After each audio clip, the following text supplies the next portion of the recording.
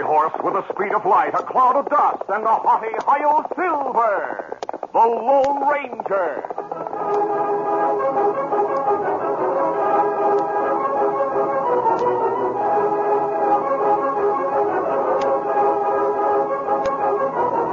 With his faithful Indian companion Tonto, the daring and resourceful masked rider of the plains led the fight for law and order in the early western United States. Nowhere in the pages of history can one find a greater champion of justice. Return with us now to those thrilling days of yesteryear. From out of the past come the thundering hoofbeats of the great horse Silver.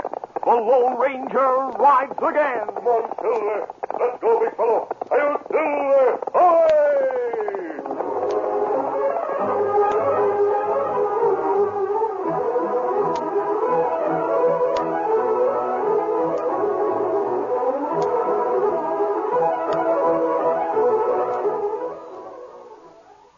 Pilot Pete can fly a jet.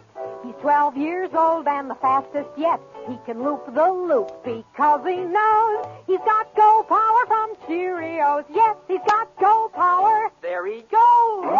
He's feeling his Cheerios. Cheerios. Cheerios. That's a mighty good idea for you. Just make sure you eat a big bowl of Cheerios and milk every breakfast and you'll get go power too. Because a Cheerios breakfast is loaded with proteins, vitamins, and minerals. The very things that help build healthy bodies, strong bones, good red blood, and muscles. Why, they'd be the sort of breakfast you'd go for even if they didn't taste so good. And they do taste delicious. Cheerios are a real oat cereal, already cooked with that delicious toasted oat flavor. So that's for you. Swell-tasting Cheerios and milk for go power. Eat 'em every morning and you'll hear... He's feeling his Cheerios.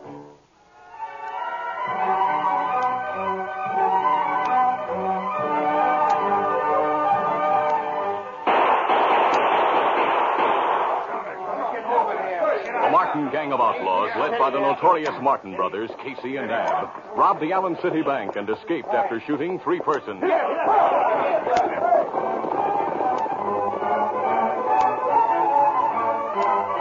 They fled in an easterly direction, but in order to throw off their pursuers, backtracked and continued to the west.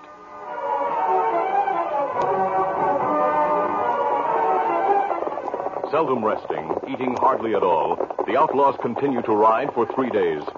Then, when they and their animals were at a point of utter exhaustion, they halted. Casey Martin called his brother to one side and said, Ab, if there was anyone following us, we've shaken them off by this time. Yeah. Casey, we're in sad shape. The horses are almost finished. The boys are hungry. I know. So whether we like it or not, Ab, we have to take a chance on being seen while we try to get food and horses. Have any idea where we are? No, we've never worked this part of the country. The kid says he's been here before. He says there's a town called Dunmore west of here. Oh? Few of us are going there with him while the rest stay here. We have to rustle up some grub and some new horses, and maybe something to drink.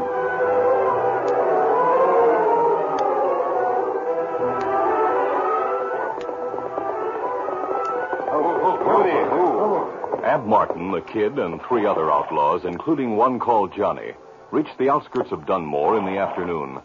Ab made a decision. Kid, there's no chance anyone will recognize you. So you go into town now and order the grub and look for the horses. Boys and I'll go in when it's dark. We'll stay at some cafe till about 10 o'clock and then meet you. We'll hide over there among those trees till dark.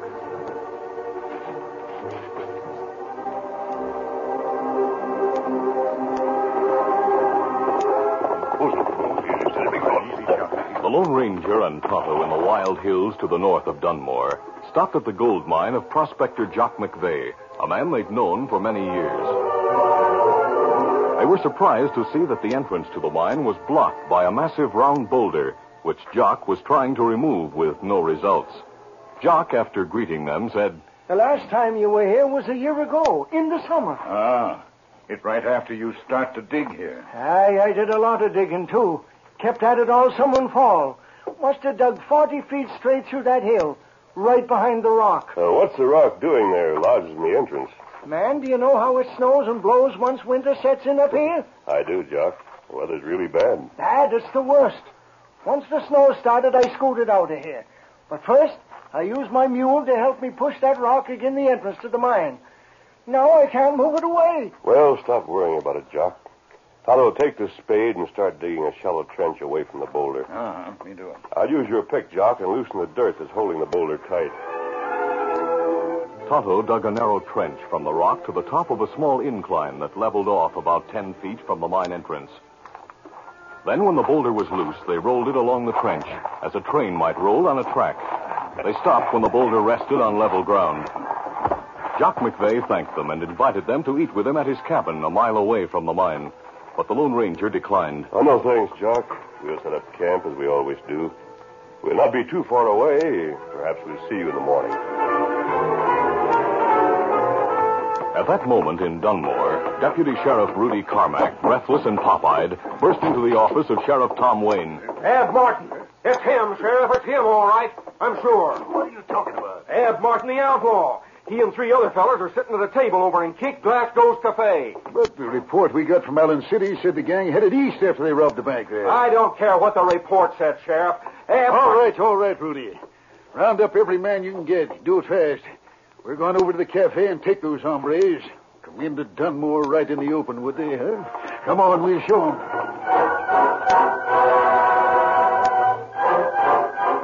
There were 10 deputies with Sheriff Wayne and Rudy Carmack when they rushed into the cafe and covered Ab Martin and his pals. Don't move, Martin. You're under arrest. Watch out, Sheriff. Nice shooting, Sheriff. You winged 2 of them. Don't shoot again, Sheriff. We give up. You fooled us this time. Throw your gun in, Johnny. That's more like it. Pete, get those 2 wounded hombres to the doctors. Ab, we'll take you and your pal to our jailhouse for a while. Go to it. You never hold us there. No, you're right. Because we're putting you in a stagecoach and driving you back to Allen City where they want you. We'll start looking for your brother and the rest of the gang tomorrow. Sheriff, I'm going after that stagecoach. Rudy Carmack hurried to the stable and sought out the owner. Josh, get your stagecoach fixed up, huh? The sheriff wants to hire it. Sure thing, Rudy. Say, there was some excitement you had over at the cafe, huh? Yeah, caught Ab Martin and another outlaw and shot 2 others. That's what we want the coach for, to take Martin and his pal to Allen City tonight. We figure if we leave right away, we'll get there As before Rudy it's too Carmack talked, a figure standing in the shadows seemed to melt away from the stable. The young outlaw, known as the Kid, had heard enough. He hurried to where his horse was tied, mounted it, then headed for the hills, and the place where he knew that Casey Martin and the rest of the gang waited.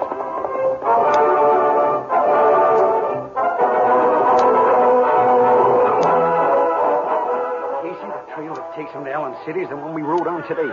Those filthy, slithering rats taking Ab and Johnny like that. Well, they're not going to keep them. You going to try to hold up the stage, Casey? We'll blast the stage and every tin badge rattler that's guarding my brother. Boys, get your guns and your rifles.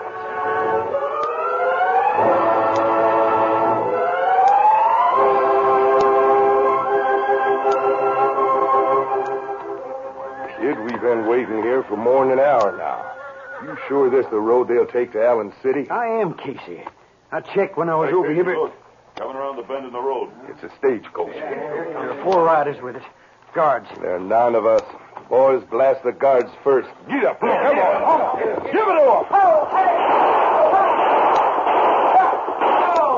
The outlaw's initial burst of fire sent 3 of the guards tumbling from their horses.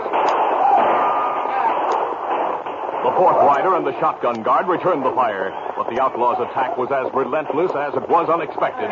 Bullets wounded the 4th guard and one of the lead horses on the coach. As the wounded animal fell, the other horses piled up, and the stagecoach, careening, turned over.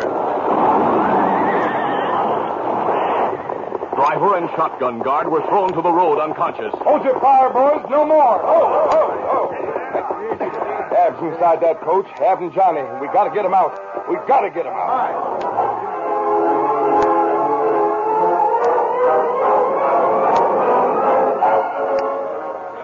Well, Casey, we got Ab and Johnny out of the coach, all right. They're banged up bad. Not as bad as the sheriff and that deputy is. So what are you going to do, Casey? What we plan to do. Get away from here as fast as we can.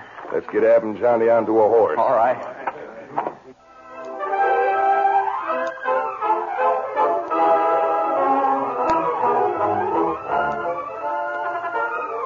The curtain falls on the first act of our Lone Ranger adventure. Before the next exciting scenes, please permit us to pause for just a few moments.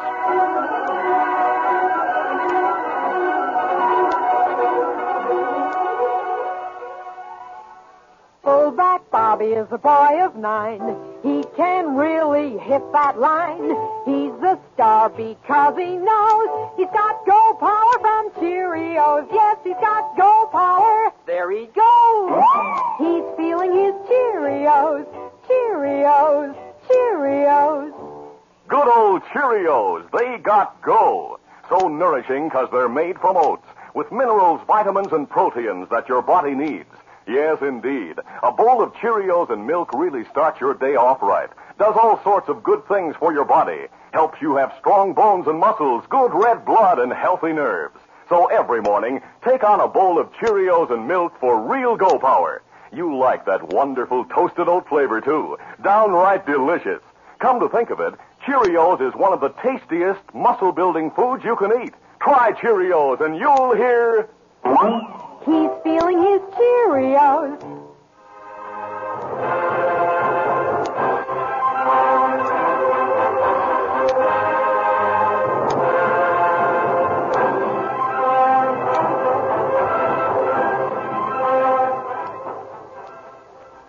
Now to continue. The outlaws, high in the hills, had trudged on relentlessly for 5 hours. Casey Martin, leading the horse that carried his brother, called through the darkness. Kid, I think you got us lost. Doesn't seem to be any direction to where we're going. I'm sorry, Casey. It's only more moonlight. Maybe I could hit... Casey. Boys, look there behind the trees. It's a light. Hey, now. It's a cabin, boys, you see? That means grub. Let's go there. Get it.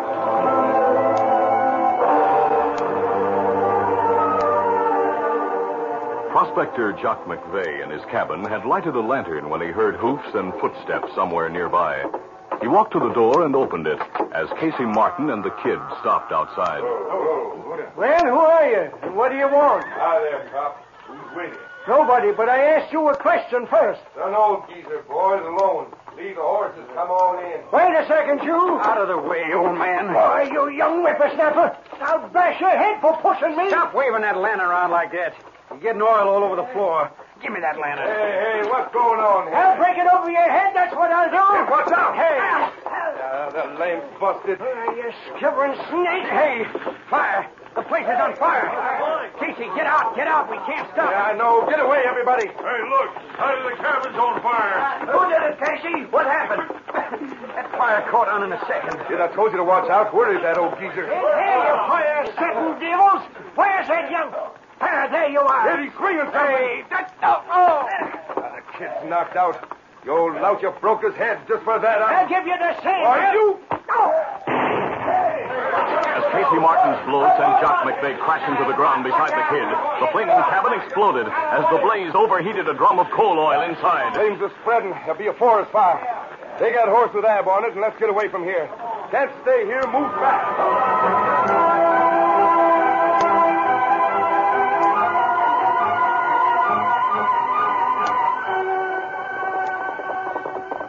The Lone Ranger and Tonto in their camp less than a mile away saw the flames, heard the explosion, and rode through the night to the scene of the fire. Easy, fella. This Jock's cabin, Tonto.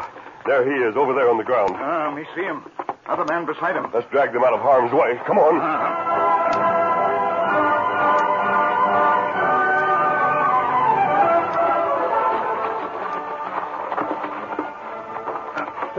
This is far enough. Hit me again and I'll... Easy, Jock, easy. You're all right. I'll bash your head. Oh, shoot. Lie still, Jock. You'll be all right. Other man, bad shape, Kimasabi.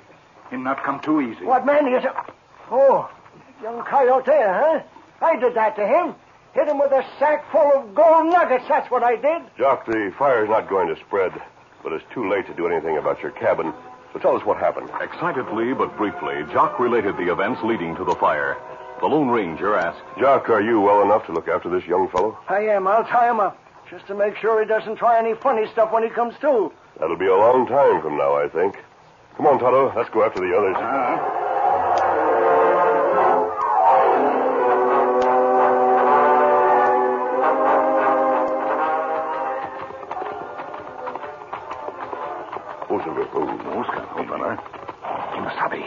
Look, men straight ahead. Easy, steady. The Lone Ranger and Tonto tied their horses to a tree, then quietly made their way through the underbrush till they reached a spot near the group of men. They could hear the crook's words and phrases from time to time. There's no forest fire after all. Better go back and get the kid. Oh, he's a jinx. Let's get away. Wait till I look at that. Light a match, somebody. All right. Gonna have to find a place to hide soon. Have some bad shape. When one of the men lighted a match, the Lone Ranger and Tonto saw three faces in the pale yellow flare. Tonto, that's Casey Martin. Man with an outlaw, too. That's a gang every sheriff in the West is looking for. Tonto, you ride back to Dunmore. Get the sheriff and all the help possible. Meanwhile, I'll try to join the Martin gang. Come back here a bit so we can talk more freely.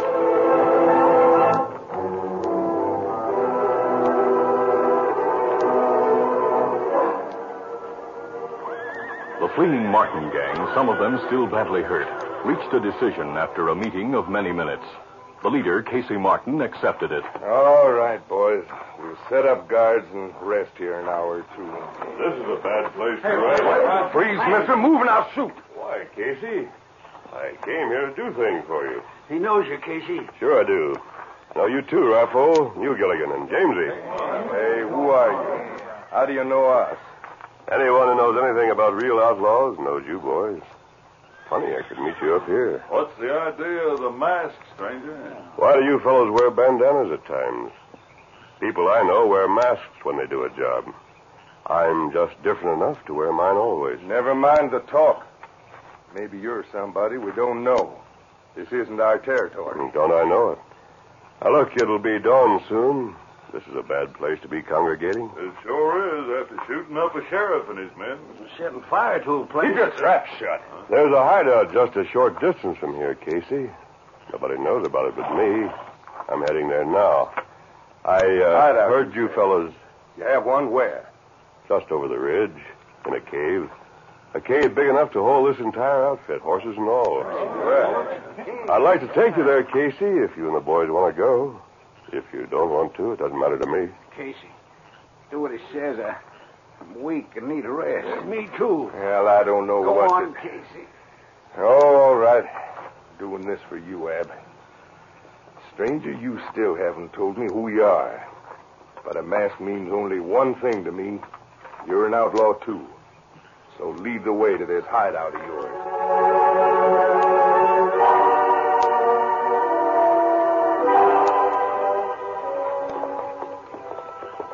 Leaving Silver where Tonto had tied him, the Lone Ranger unerringly led the remains of the Martin gang to Jock McVeigh's mine. There were lanterns inside, and the men lit these. Casey, give me some water, huh? Sure, Ab. Wait till I get my canteen. While you boys are settling down here, I'll get rid of the prince outside. Now, you stay here, fellows. I'll be seeing you. Hey, you wait up. Casey, the water, please. Huh? Oh, sure, Ab, sure. Here, take some. Easy now, Ab. That's it. Hey, Ab, did you get a look at that mask on there? Something about him I don't like. It's as if... Wait a minute. I'm sorry, Ab. Hey, boys, I just thought of something. There's one masked man in the West who's not an outlaw. Get your guns ready. I'm going out and find out if this could be the hombre. Casey Martin, his eyes suddenly bright, ran from the mine into the night. Hey, you, masked man. Where are you, masked man? Over here, Casey. Huh? Where? Hey, what are you doing with that boulder? What are you pushing it? Well, you double-crosser, I know who you are. You're the Lone Ranger. That gun. Lone Ranger, that's who you are, aren't you? Yes. Drop that gun, Casey. No, I'll... Boys! All right, take it. No! As Casey fell unconscious from the punch, the Lone Ranger ran to the boulder. He stood behind it, and with a mighty effort, pushed. The giant boulder in the groove made earlier rolled down the incline and slammed tight against the opening to the mine. Strike right in the middle. Stop shouting. You're locked in there till the law comes. Go ahead. Push against the rock, all of you. But you'll have to squeeze through to get out. And it'll be one at a time. I'll have my guns ready, waiting.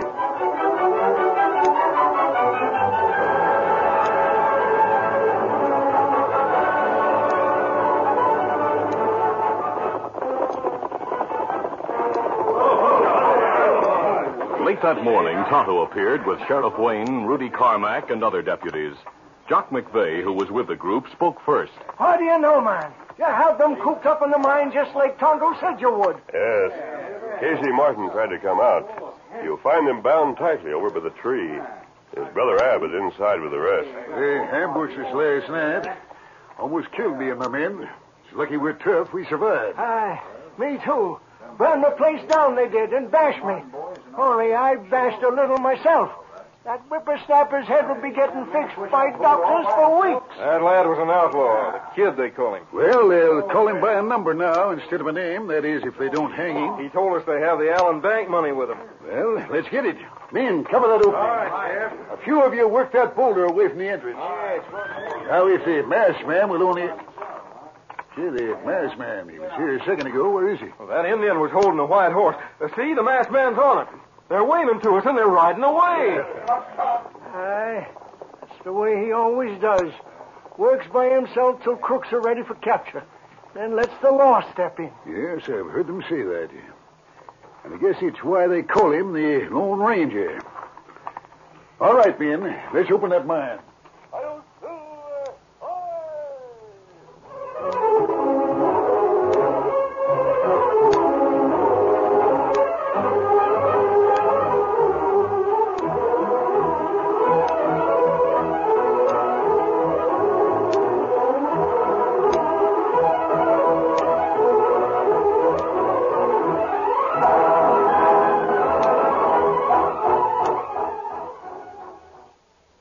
Champions are made, not born. Yes, sir. Get on your way. Get on your way. Get on your way with Wheaties. Yes, champions are made, not born. That's the American way. Here's how one famous basketball champion got started. Jim Pollard of the Minneapolis Lakers. They called him Little Jumpin' Jim. Nothing short of the top for him. He practiced rebounds, layups, too, and followed what the champs all knew. Wheaties for breakfast, so good for you. Today, Jim plays with lots of bounce, still eats his Wheaties every ounce. Jim Pollard started eating Wheaties when he was 11, been eating them ever since, 21 years. Solid food Wheaties. There's a whole kernel of wheat in every Wheaties flake. Let's go, Jim, down the floor. Hey, hey, hey! He's on his way, on his way. He's on his way, on his way. Get on your way with Wheaties. 'Cause champions are made, not born. Yes, sir. Get on your way. Get on your way. Get on your way with Wheaties. Breakfast of champions.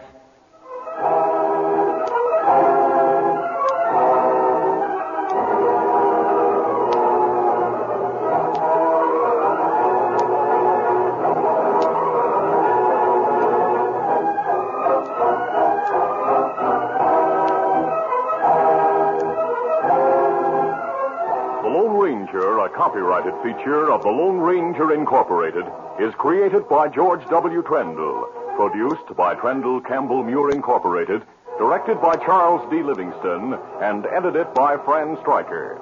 The part of the Lone Ranger is played by Brace Beamer. Your announcer, Fred Foy.